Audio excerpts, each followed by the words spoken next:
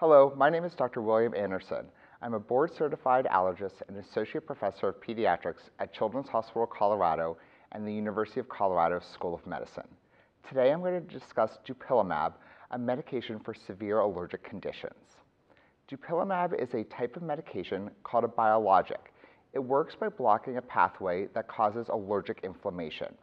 Dupilumab is approved for multiple conditions, including asthma, eczema, chronic sinusitis with nasal polyps, eosinophilic esophagitis, and prurigo nodularis.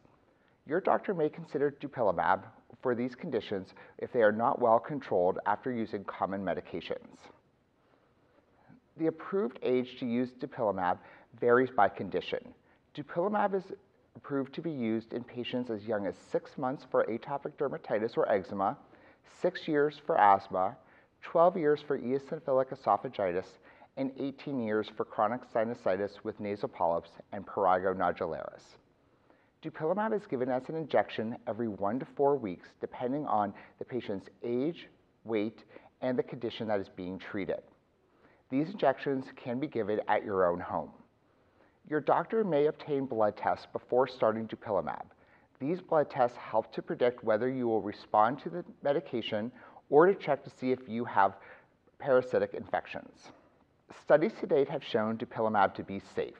Side effects your doctor may monitor for include injection site reactions, itchy or red eyes or blurred vision, an increase in blood eosinophils, which is a type of allergy cell.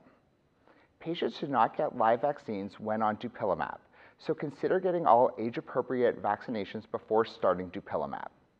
If you have additional questions or are interested in finding out if you could benefit from Dupilumab, please contact your allergist. Thank you for your time.